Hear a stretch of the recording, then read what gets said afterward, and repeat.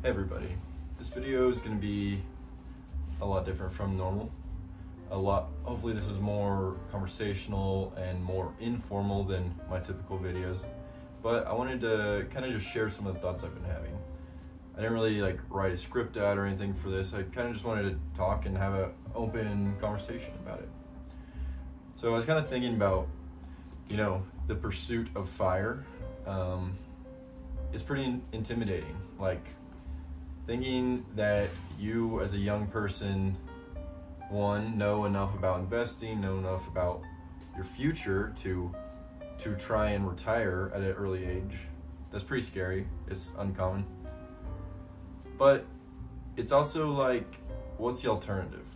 The alternative is you go to work for the rest of your life. And I don't know who wants to do that. Obviously there's outliers and people that absolutely love their job. But for the most part, people like us, people in the US, I don't feel just every person wants to work, but they're working for something. And that's kind of what I think is important to look deeper into. So I know I'm going to work every day, of course there's the obligations to my boss, to the company, and to society to work. But I know that I have a long-term plan, and that's why I'm working. I have to trade my time for money now so that I can achieve the goals I've set out for myself. But for people that don't really have these long-term goals, if you're not trying to retire or something, and you're just trying to work so you can make money, what's the point in that? Yeah, you can buy a new iPhone every year, you can buy a fancier car, but when is enough going to be enough? I know that people like you and I, people that are trying to retire early and achieve financial freedom, we're an anomaly, we're way out of the norm.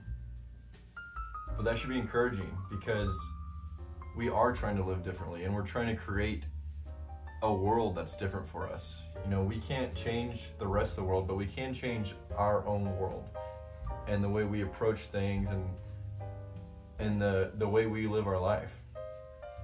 And I know that for me, financial freedom is not about money. Yes, financial freedom is all about money, but for me, I want to achieve financial freedom so that I don't have to worry about money because I don't care about it. Yeah, it can get you things and get you places, but I'm more interested in life experiences and more interested in seeing the world and in creating art and music. And I know that through financial freedom, I can do these things without being inhibited by money.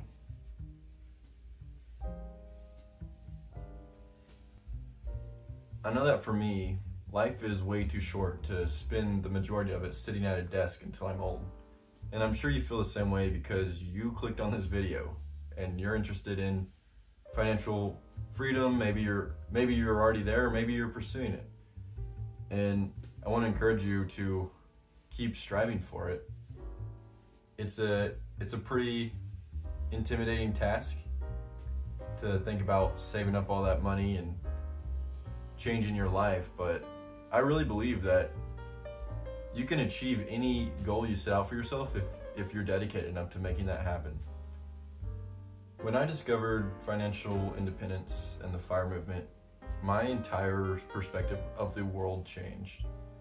And it was a very exciting time in my life. I remember I used to talk with my parents, and specifically I remember a conversation I had with my dad, and we were talking about work, and I was like, I don't want to work. I don't care about making the money. I just want to hang out and make art. And he was like, well, you have to work. That's how the world runs, is working. And that's true, but there is an answer to that. There's a way to change that. And that's what I found through the FIRE movement. And I know there's a lot of sides of the finance world, like, you know, there's the people that are all about entrepreneurship, all about being as rich as you can be, and you know, there's a valid point to all that, like luxury and riches. It's a pretty cool lifestyle, I'm sure. But for me, it opened my eyes to realize that there's a bigger picture to the world, and we're just like getting started. That's what I think is super cool, and like what I'm so driven towards financial independence is because once I achieve financial freedom, that's only the beginning of an even bigger journey. Yeah, saving up $1 million, like being able to say you have that much money, that's an awesome achievement, and I'll be proud of that one day. But what I'm way more excited about is what comes after that. I know that for me, achieving financial freedom is going to be the start to a more intimidating task, which is figuring out my place in the world, figuring out myself.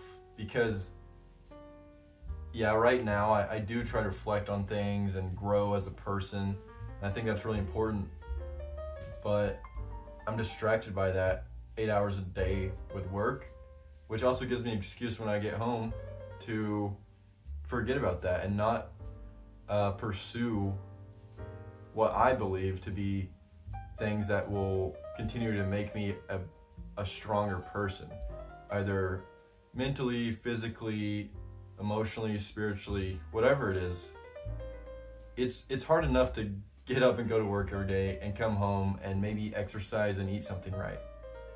So by achieving financial freedom, I'll then have time to dedicate to those things,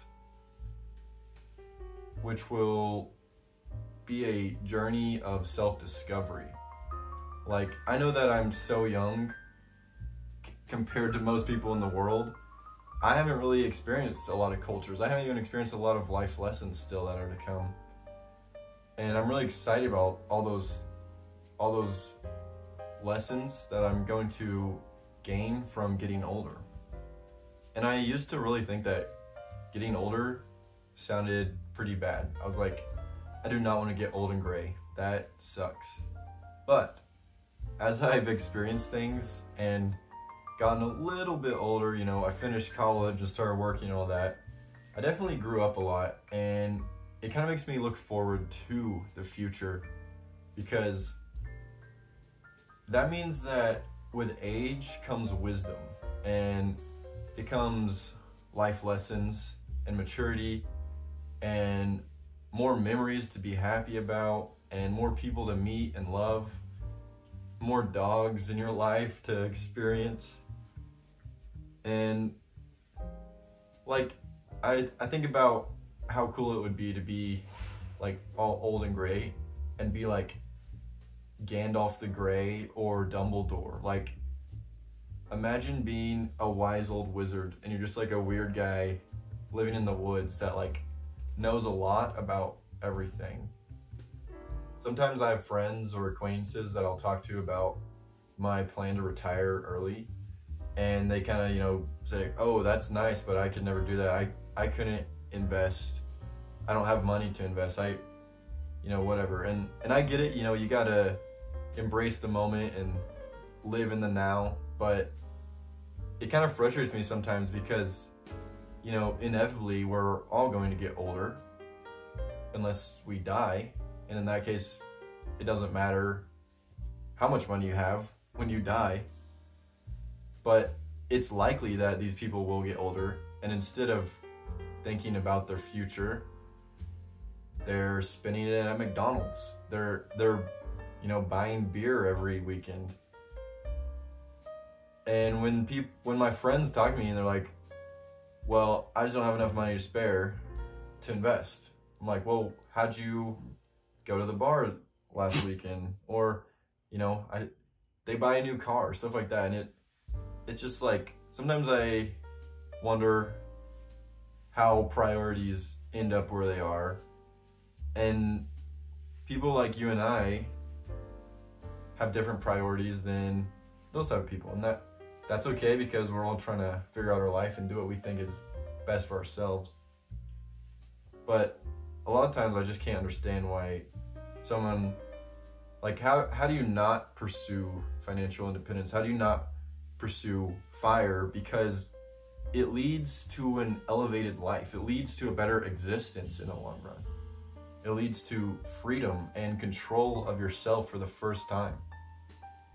We're kind of pretty much grown up, like, we're born under the control of our parents and school, which is a good thing. We need to be educated and we need to be guided on how to be a good person and understand what it means to be living in a community. And then you go to college and you don't have time to live. You're too busy doing schoolwork there. And then you go to work. And these are just different phases of our life that we don't have control of. But through financial freedom, you can gain control. You can literally buy back your time for the first time. So it frustrates me when people seem to blow it off all the time, because to me, it should be one of the most important things in your life, because it can lead to a better existence in the long run. And on top of that, by having more control of your time and more freedom, you can pursue what truly matters to yourself. For me, I really am passionate about nature and the environment. I love making music. One of the goals I have is to write and record an album. I like art. I like to paint and draw.